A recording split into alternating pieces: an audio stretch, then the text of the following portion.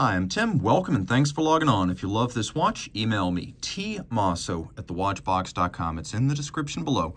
Your purchase and pricing email question line for buying this or any watch you see on any Watchbox platform. Email me for pricing. I am tmosso@thewatchbox.com. Today, we're discussing a 2022 launch. Now, this is the successor to the original DB25 Deadbeat second tourbillon of 2011. The difference here is that the DB25 Starry Varius Aérolite shown is a 42 rather than a 44 millimeter watch. So 42 millimeters in diameter and grade 5 titanium. You can see the watch is 12 millimeters thick, 49.7 millimeters lug to lug with a 22 millimeter spacing between the lugs. On my wrist, you know it well, 16 centimeters in circumference. The watch fits nicely, and surprisingly, though broad and packed with complication, it will fit underneath the cuff. The watch will wear well on wrists as small as 14 centimeters. This down the barrel shot's probably the truest angle, and over the top, it always exaggerates the span of the lugs. I'm pulling the watch rather tight. 14 centimeters is good to go here. Super light, given that it's almost entirely sapphire and titanium. Taking a quick look at the strap. A standard large rectangular scale alligator leather, large symmetrical scales, so a high-grade cut of the material. You can see in profile, sheer cut showing the layers of leather. Medium blue with a monotone stitch, round scale on the bottom. Of course, the advantage of having gator on both sides is a longer-lasting strap.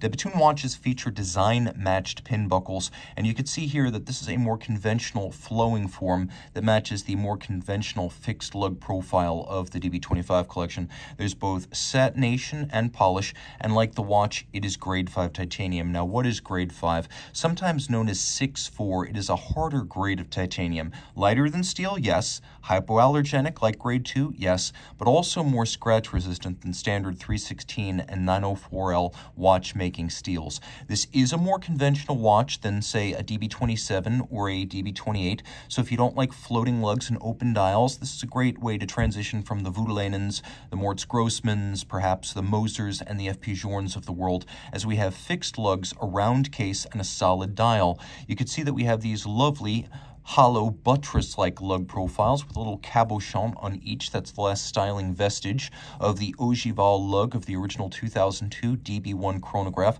So that is a long-running de Bethune design theme. Otherwise, the case all of high polish with a few character lines defining the mid-case, and then a seamless domed bezel giving way to a slightly vaulted sapphire. Note the crown in vintage style is unbranded with a combination of knurling and drilling. Push-down crown, 30 meters water-resistant.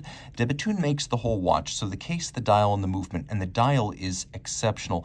De Bethune uses cuts of Swedish meteorite to create this dial.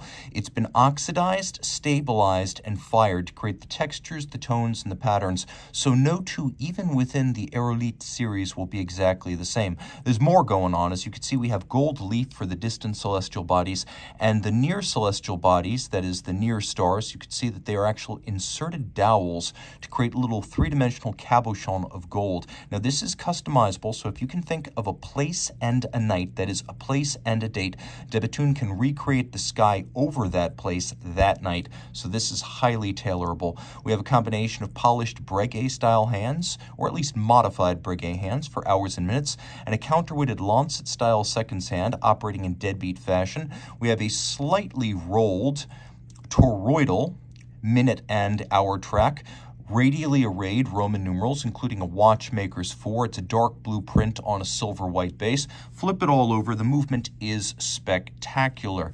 Everything that's black polished has been finished off with diamond paste. I'll polish it to accentuate its mirrored shine. It is optically flawless, whereas most watches feature small black polished parts. Think locating pegs, regulators, or maybe screws. De Bethune gives you acres of black polished steel. Mirrored bevels on the edge, you better believe it. Though this is avant-garde in design, the finishing is very traditional. Technically speaking, manual wind, 4-day power reserve, twin barrels.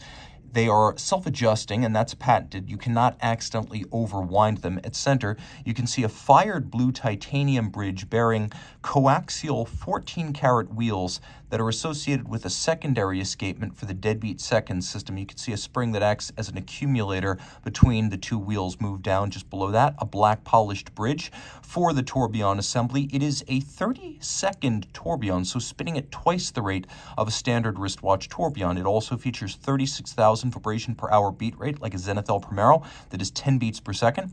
You could see de Bethune's signature silicone escape wheel to reduce friction and improve performance, and a double coil hairspring that is created by de Bethune. It's a patented profile, two pieces that have been bent manually and then clamped together, so flat, like a flat hairspring, taking up less space for a thinner movement, and also more shock resistant, like a flat hairspring, but nicely distributed in terms of mass all the way around and breathing concentrically like an overcoil. You'll also appreciate that the balance wheel is a patented titanium and white gold balance.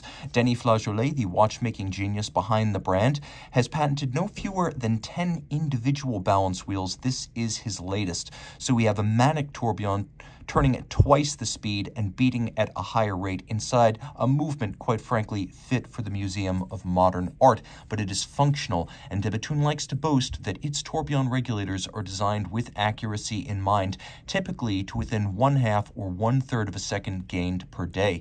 Reach out to Team Mosso at thewatchbox.com for purchase and pricing details.